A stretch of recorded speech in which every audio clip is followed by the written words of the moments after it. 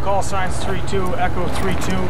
This is 3-2. We're going to go ahead with this show of force as of 1-7-30 hours. I want you to focus on obvious hard targets as well as any fields where anybody will be trying to creep up in wadis. Over.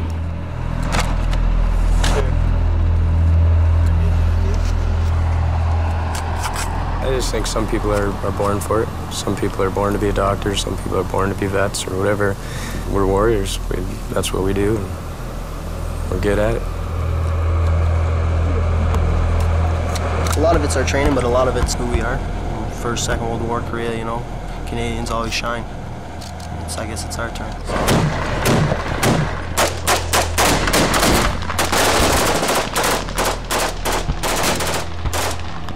We've signed on, we've said we'll take the lead and we'll show you how to fight, so... And you're in the front lines? Yes. But don't tell my mother that. Hit it! Hit that flare!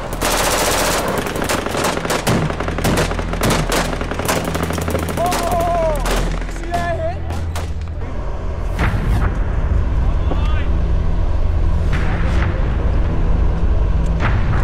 So why crazy games? Because we're just the best there is. So it'd be crazy to fuck with us.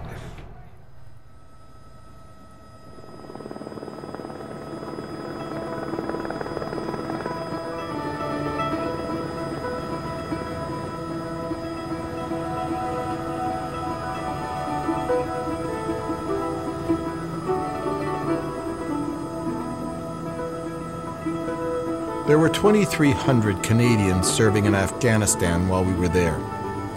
Fewer than 1,000 leave the base to patrol this moonscape of dust and danger. They call it going outside the wire.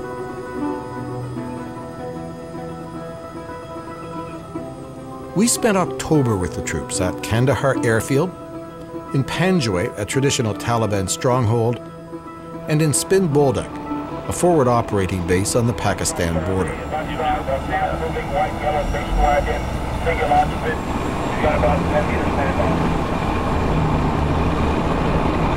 A convoy from Kandahar Airfield to Spin Boldak.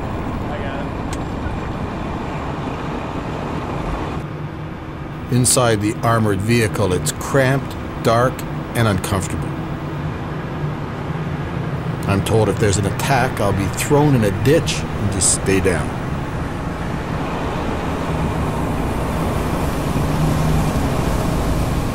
After about 2 hours, we arrive at Spin Boldak, or Forward Operating Base Coastal, a sleepy frontier post. Veterans of battle are regrouping, resting, healing. They lost over half the platoon due to injuries. There was one death. And right now we're in a reconstitution phase. We just got our replacements on the ground. So Spin is also a training center. That's not a tank. It's a light armored vehicle, a LAV. The soldiers call them boats. Later in Panjwaii, I would see LAVs cruise over the sand. Not here. This is driving school. Yeah, they're really taking it easy going past the kitchen. A lot of young guys, a lot of very inexperienced guys, and most of which have less than 2 years in the military. Some guys have less than a year. All right, dude. How about who's next? Come on, Kirk, come on. Kirk! Yeah, sports officer, get up there. Sergeant Scott Russell is a patient, though somewhat profane, instructor. Get in your fucking order and come down. I'm sending 2 guys around that corner at a time, all right? I'm the 3rd guy in the order of march, so I'm gonna come out and start plying it, all right? They don't have much time to get the replacements up to speed.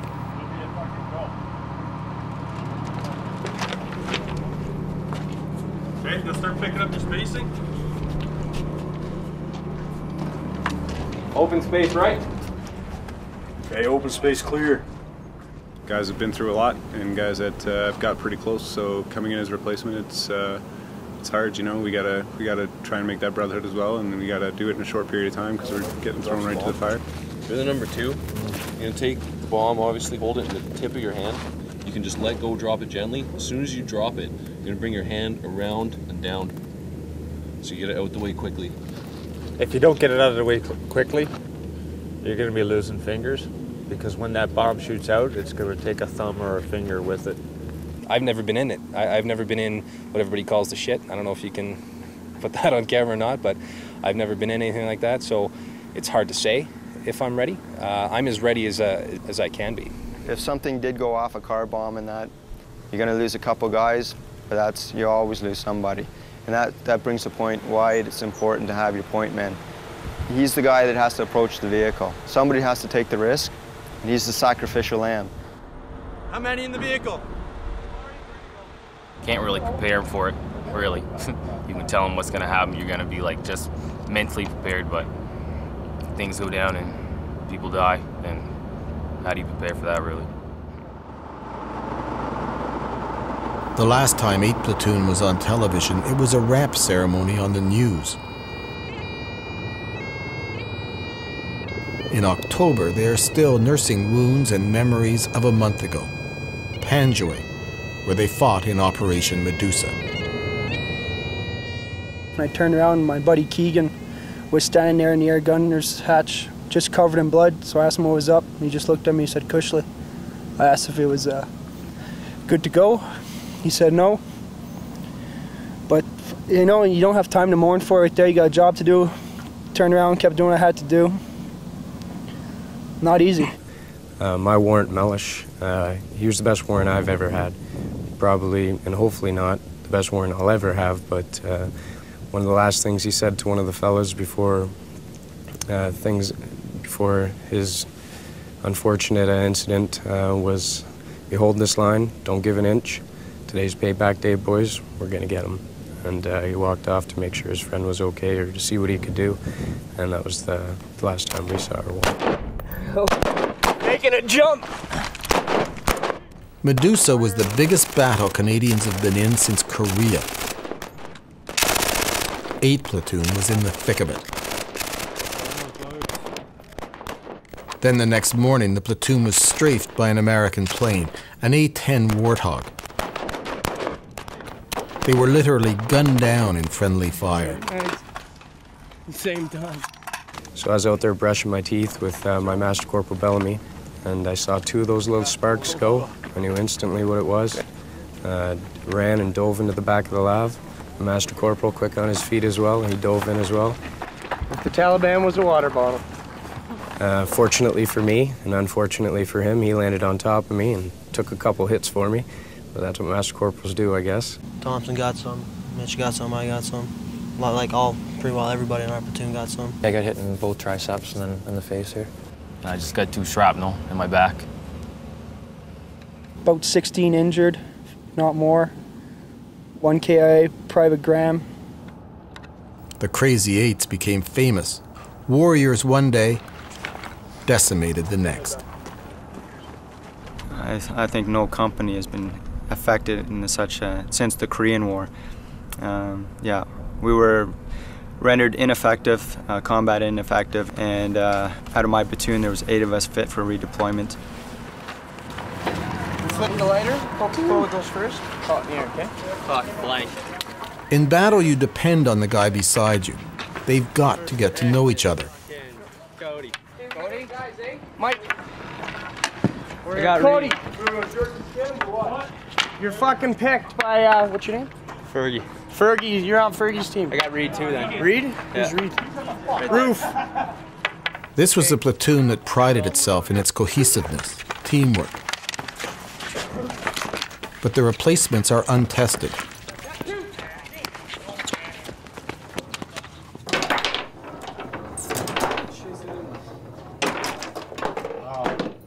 Still, the replacements are beating the older guys at foosball, much to the frustration of John Bellamy.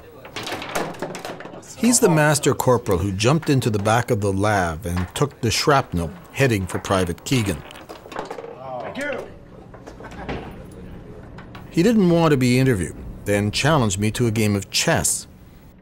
As we plot the movement of knights and pawns, he relives the horrible morning of the A-10 attack. The guy who died, everybody speaks very highly of. Mm-hmm. The Olympic athlete. Yeah, Mark Graham. He was a very good soldier. He will definitely be missed. One of the guys said it was pretty interesting for all the near misses because, you know, an inch left or right or a centimeter left or right and you would have been dead, but there's so many cases of that, it was unbelievable. Well, you're case in point. Yeah. The piece of shrapnel traveled in my back through the muscle and is apparently pretty close to my spine at L3, buried in amongst some nerves. So that they left it in because they said it'd do more damage taking it out than it would leaving it in. So you got a souvenir of Panjwaii. I would have liked to have taken a different type of souvenir home, but you know, take what you can get, I suppose. God, I'm stupid. Foolish moves. I'd take it. It's a gift. Don't expect it again.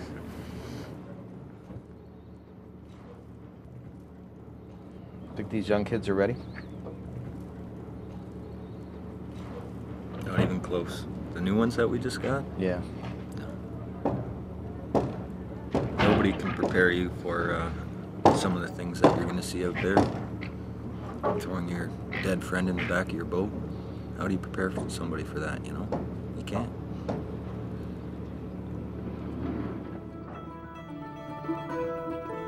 We know we will be going to Panjwaii soon. We just don't know when.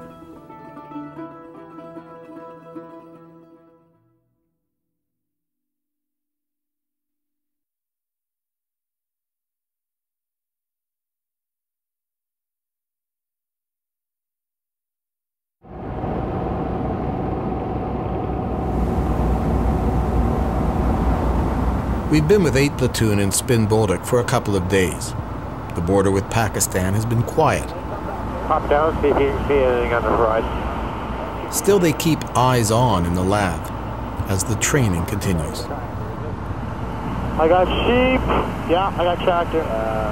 Hey, is that a camel out there? There's a pretty good chance. Holy fuck, I've never seen a camel before. How the fuck have you never seen a camel? Man, look at the size of that camel. That's huge. All right, guys. What you're here to do is to listen to my version of what happened on the 3rd. From this low wall here, all the way to here, from the school,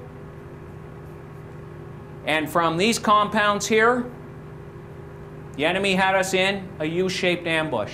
This was a prepared kill zone.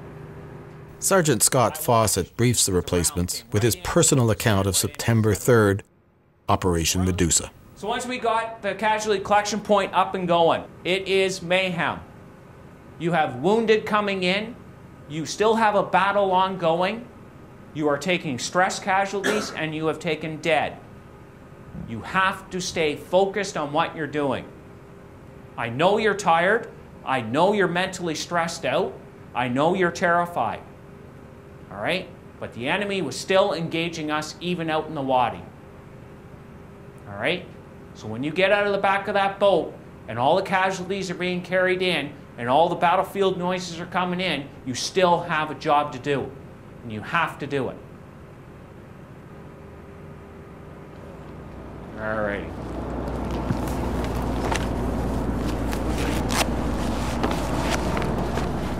Canadians have been holed up in the base, but visiting American engineers need support in the town of Spin Bolduc. Some of 8th Platoon are assigned to protect them.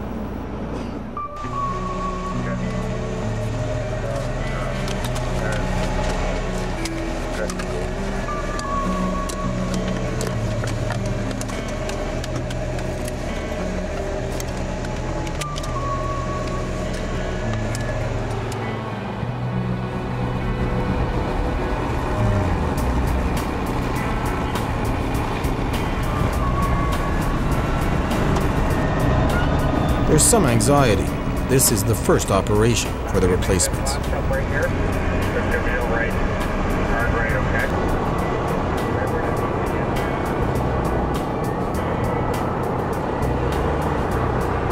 3-2. That's 3-2 Charlie.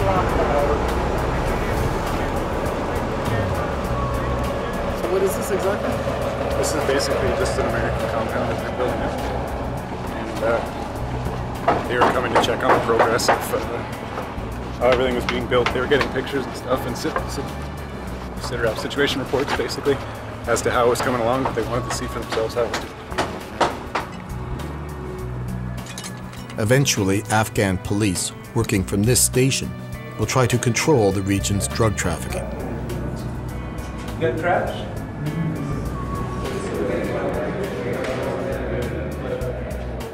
While the Americans tour the construction site, the Canadians keep watch outside. That Crazy 8 badge is not military issue. That's just for 8 platoon veterans.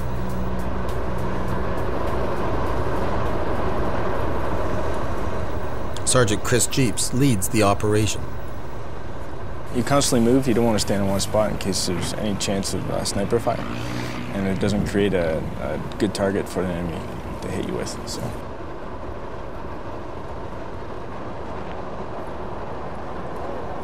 Okay, search him down. There was maybe 2 occasions where my heart rate sped up a little bit.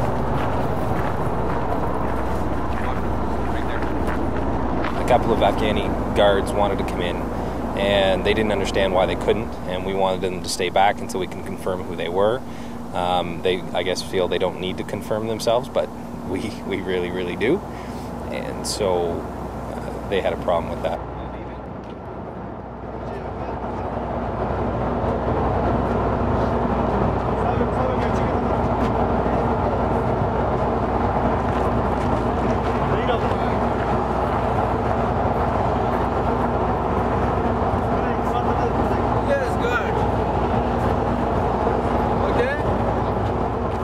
My first experience with having to worry about possibly having to pull the trigger.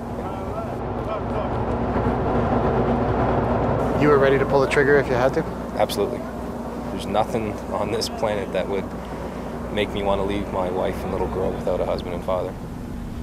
So that's what it boils down to. I'm here to protect myself, my fellow soldiers, and my family. The mission is a success. Some soldiers said they heard gunfire, warning shots. I didn't. But a few days later, there was an attack. On the same road we had traveled to town, an IED, an improvised explosive device, exploded under an Afghan national policeman's car. He was rushed to the base. Do you have means of transportation for the victim? Roger, we'll be bringing him in by Gators momentarily. Do we have an ETA on that boat when it's coming in? You'll get it when we get it. Sir, Whiskey Roger. He would lose one foot and almost the other. Lift! Good work, guys. You walk on over. You can hand the IV bag to the medic.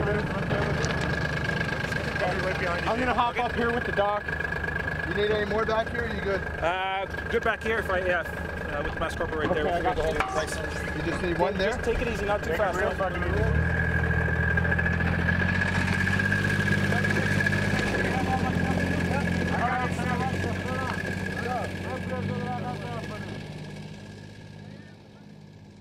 For the replacements, it's been an eventful week.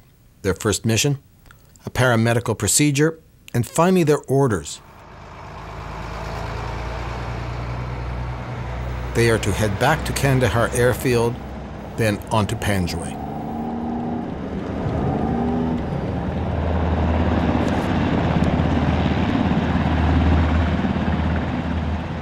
Do we still have that shrapnel piece?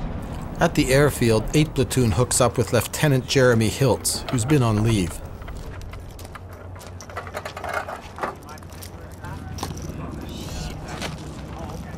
It's been a quiet month on Highway 1 through Kandahar City, and that makes people nervous. The most possible threat to us today is in the vicinity of Sriracha right here. Okay, there is a ambush position set up. They did get Lieutenant Hiltz's briefing is blunt and chilling. Everything that can happen to us out there is a variation of one thing. We get attacked. Okay? Adjust as we go through, and I'll give direction, as well as the section commanders and crew commanders will give direction as we're going along. Okay? Are there any other points from the section commanders? Okay. When we get through Panjwaii at last light, that's our favorite time for hitting. So be prepared for anything. That's all I got, sir. Okay. Like I said before, I'll support any decision you guys make. I'm not with you in that vehicle. Your section commanders aren't right necessarily up there making the same decision you guys got to do. You see something that doesn't give you a warm and fuzzy, escalate as you see fit. If you don't know your ROEs, talk to your section commanders and clarify anything, okay? Once we leave this gate, it's game on until we get back into here, okay? It'll be a long time, who knows, okay? It's good times, boys. You get the soldier, it's awesome. Okay, you got guys beside you, like I said. Let's get our heads into the game and let's do the job. Right on, good to go. Mount up.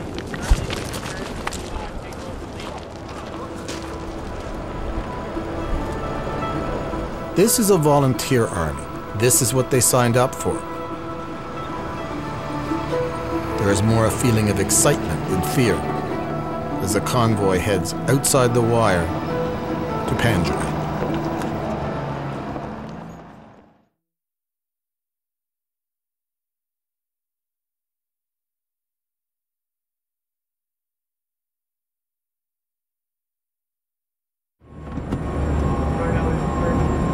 Okay, this traffic circle is going to be a shit show.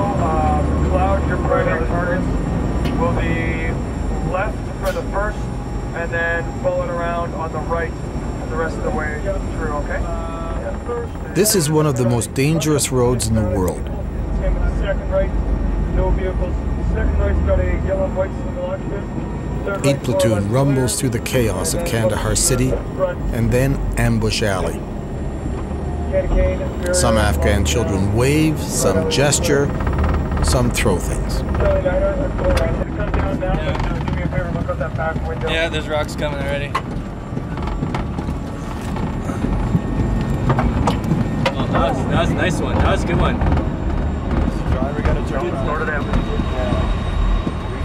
Guys like Randy Power and Peter Mitchell have taken this trip before. A few tense, cramped hours heading west.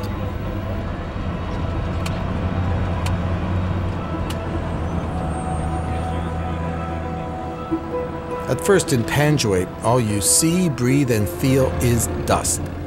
The desert seems covered in talcum powder.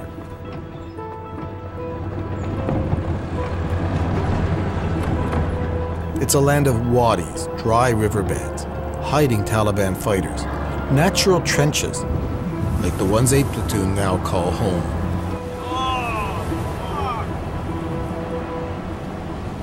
Half the platoon settles in Strong Point North. Just 1,300 meters away, the rest camp in Strong Point Center.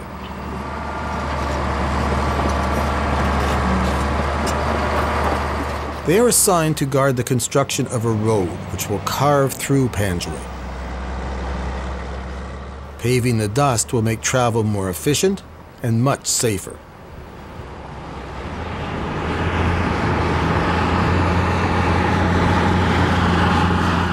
But 6 soldiers have already died defending this road. So if we keep traveling up and down the way it is now with that moon dust, it's very easy for them to plant IEDs. So the faster we get it built, the faster things will start moving. IEDs to me worry me more than anything. Like I worry about Taliban, but not as much because I know what we got.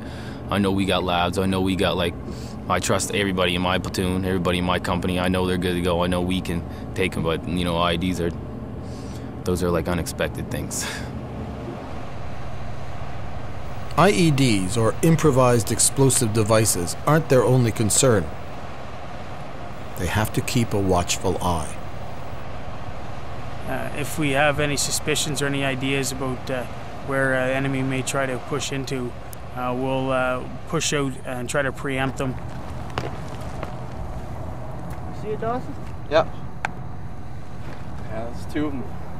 There's 2 of them now.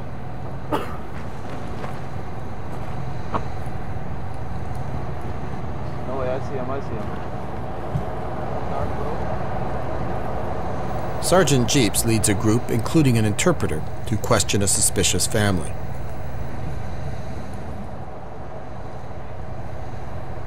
From a safe distance, they check for suicide bombs, then move closer.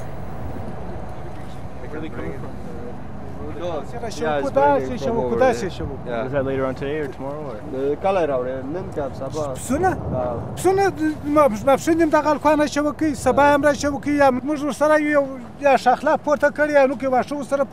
Sometimes we are with them, sometimes they are bringing along. Okay, that's fine then. Yeah. That's okay. If he just, when he goes to get wood, just keep back a little bit.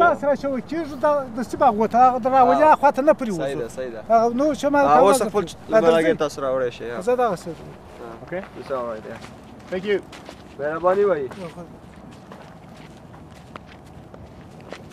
Sounded like he was a little upset. Yeah, this. Was he? Yeah.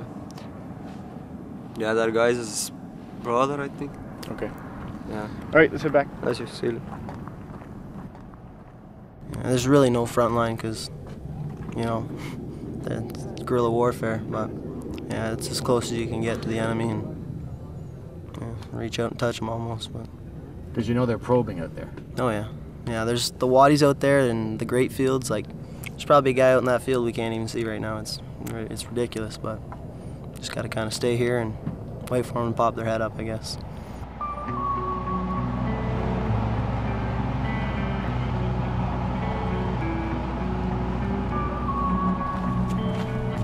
Almost every day they go out on patrol. Stay in the tire tracks. Today they hook up with the ANA, the Afghan National Army. The two strong points meet. Probably that fucking gray putt and basically behind it is going to probably be our right of mark because we can't fire anything down close to it. Yeah, well, you guys are going to lose sight of us once we hit that tree line anyways. It might have to pick us up. So. Okay, so we're good. Yeah. I'm not worried about it. Alright, have a good one, right? Yeah. See you in a bit.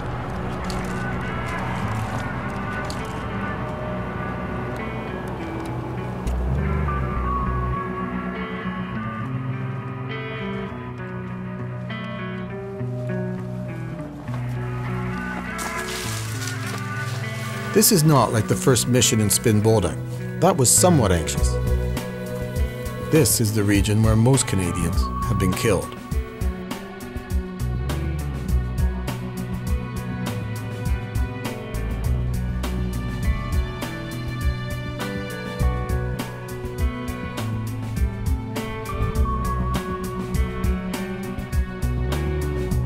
This confusion of mud huts and grape fields has hidden Taliban before. Peacock, just past those guys, we're just gonna hop this wall, push extended line until we're fucking centered off on them, and then we'll fucking carry on.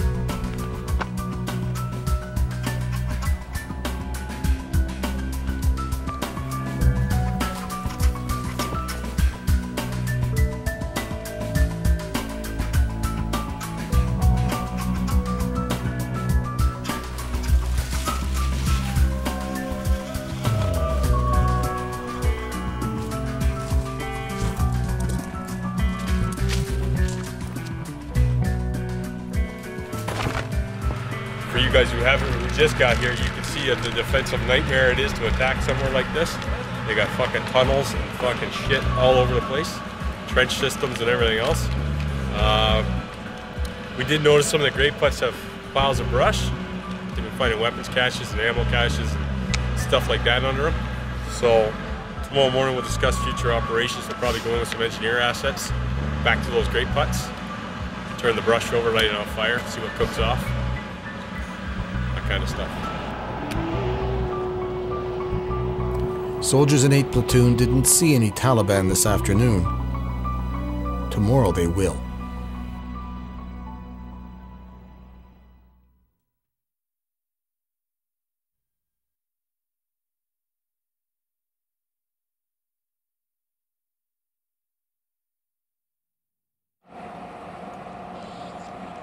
It's often said that a soldier's life is 10% excitement and 90% boredom.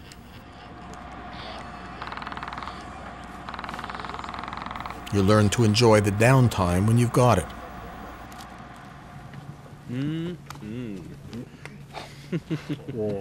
What do you got there? I don't know. Sloppy Joes. Sloppy something.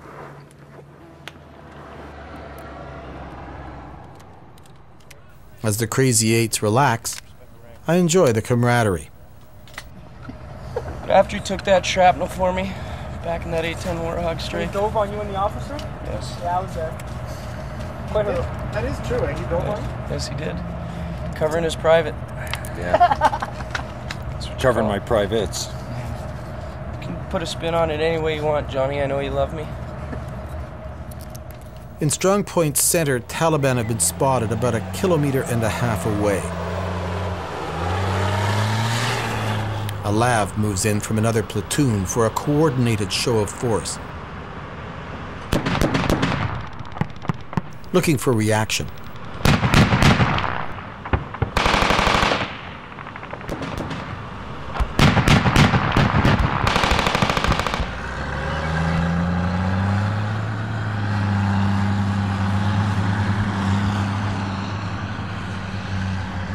Master Corporal Randy Power is on communications. Okay, enemy strength is just being sent right now. 20 pers, located in graveyard.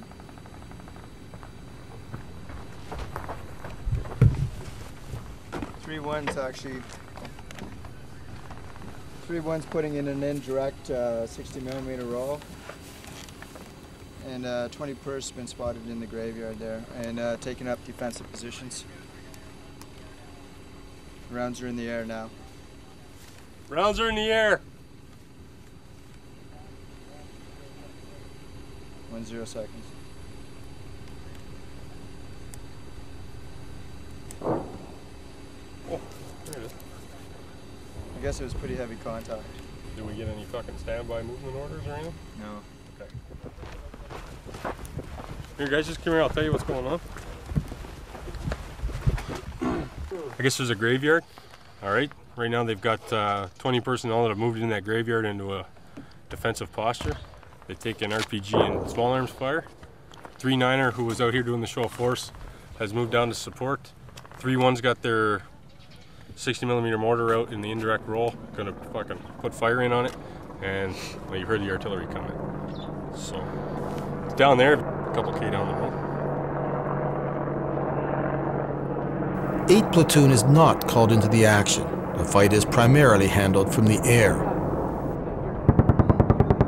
But Randy Power thinks it's only a matter of time. It's based on how much this intensifies and the effect of what's going on right now. I mean, there's an escalation, there's a probing on the enemy's part on our positions and that, and obviously they're looking for vulnerabilities. Right over there. You see them? Oh, they're down now. You see them? Oh, that ain't it. Yeah, I know. They're moving back. They're the ones that are Hey guys, you're gonna stand out here and put your fucking kid on.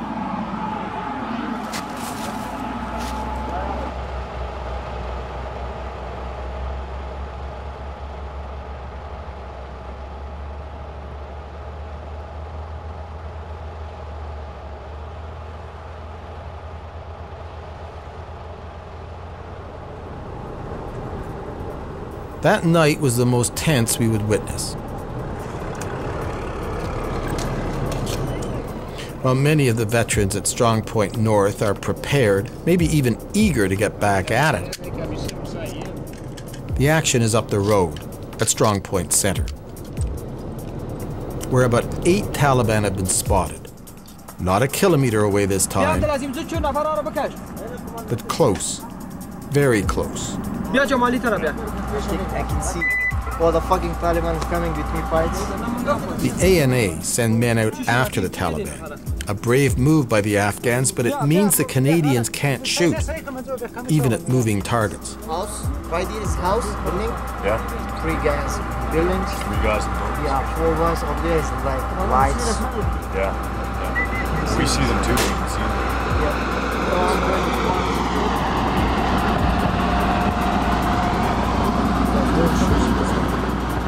Yeah, because you can see, and guys, you tell for me. I am talking with the ANA communication director. Yes, yes. Okay, I will let them know. Yeah, don't shoot him, right? Okay. Yes.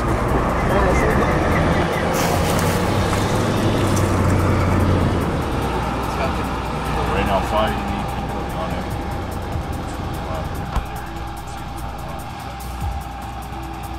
So that's the flares with the Americans? Yes, yeah.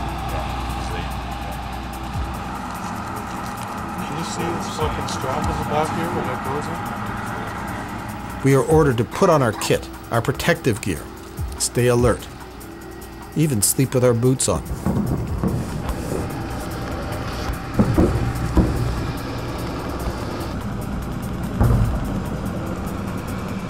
There is scattered gunfire all night. Nobody sleeps well.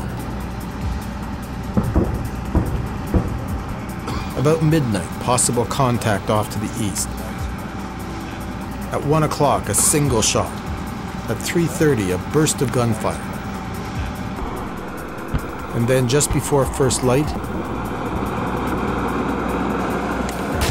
another show of force, pushing the intruders away.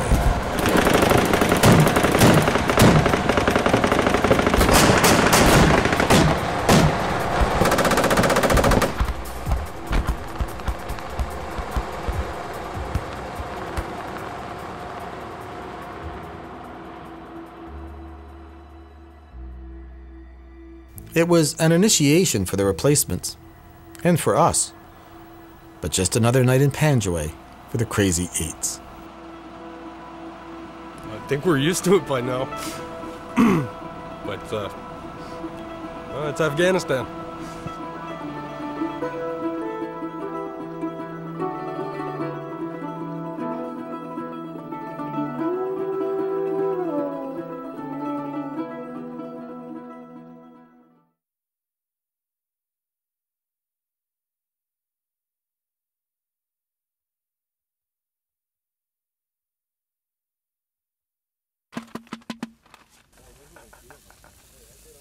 The morning after the Taliban probe. Okay. Now, water and hot sauce. You ready? Yep. Okay, let's go. Soldiers are ingenious. They learn to work with what they've got. Should be going. Yeah, it's going, it's going. A stink bomb is chemical warfare, Crazy Eight style. Is this what you were looking for last week?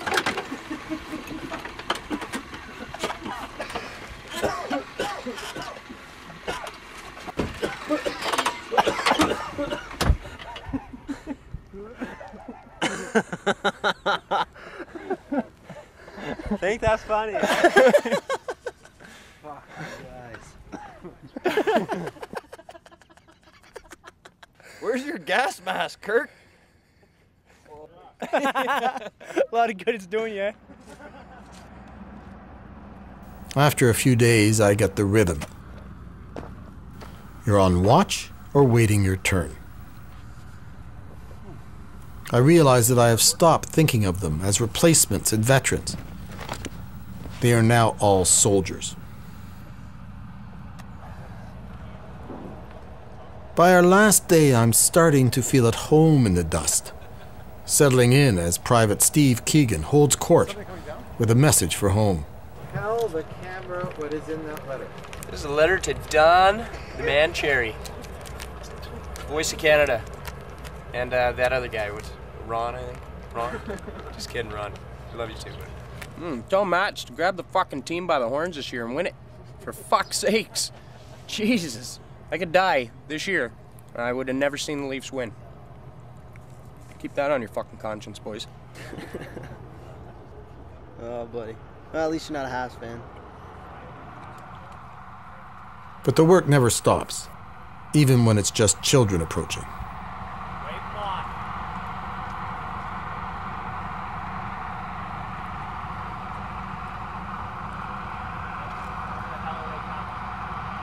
Don't let him in.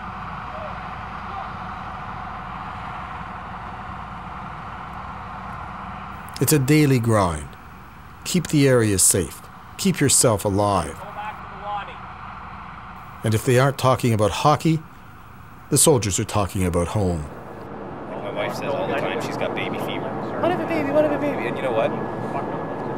2 years ago, that would have freaked me out. But now I can't wait. Perspectives change. They change a great, especially when you're in shit like this. So tell me about your home life. What are you missing when you're here?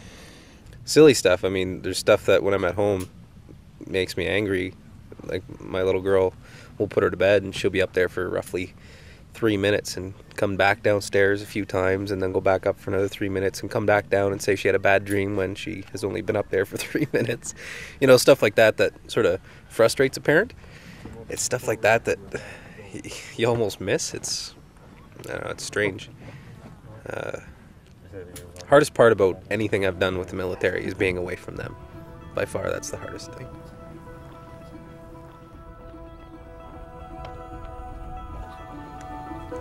You here to replace me? See. 6 purse, funny males.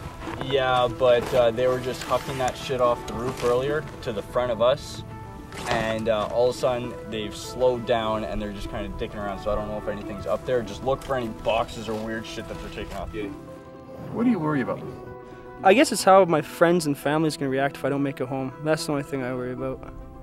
I'll be dead, so I don't have to worry about that, but I worry about how they're gonna feel. Worry a little bit how much is this changing me also. When I get home, I'm sure I'm gonna be a little different, but I guess I'll deal with that when the time comes. 3-2, let them know we've got a jingle truck that's approximately 200 meters west of my location, 6 times fighting age males. I want to get in there and find out what they're doing. Any particular formation? Yeah, let's go fucking, go extend the line, we'll just walk across. Extend the line? Yeah.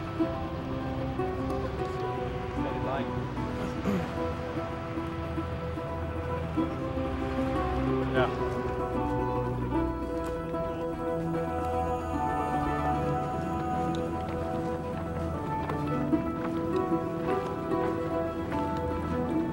Yeah, the Crazy Eight, we've done quite a bit out here. We've seen quite a bit, and I think that everyone here has handled it well, and nobody's ready to go yet.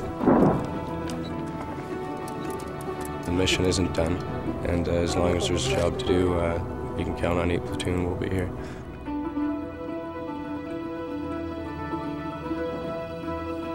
At the end of October, we headed home.